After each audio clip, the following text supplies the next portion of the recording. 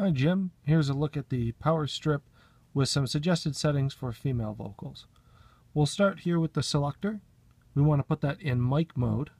You've also got selections for line, if you want to process anything after you've recorded it, or instrument, should you want to record a bass or electric guitar direct.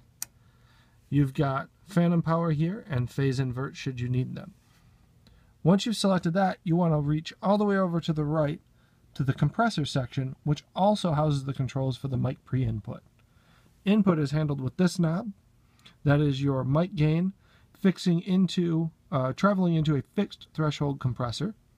You've got output here for your makeup gain.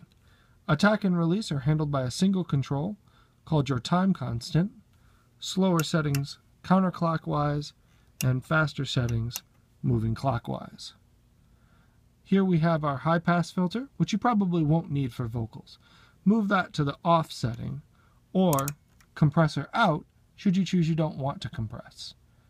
Right here we see our subsonic filter, again probably not necessary for vocals, so I've got that in the off position, and our equalizer in switch, showing that we've engaged the EQ. Right here in the center of the screen are the controls for the high band. We've got a frequency selector here for our boost amount. I've got that set at 14K. You're probably going to want to play somewhere between 10 and 16K.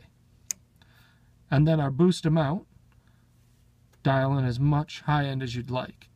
Separately, you can cut in the high end simultaneously. And I've gone ahead and selected 5K for that, which is where a lot of vocal sibilance lies.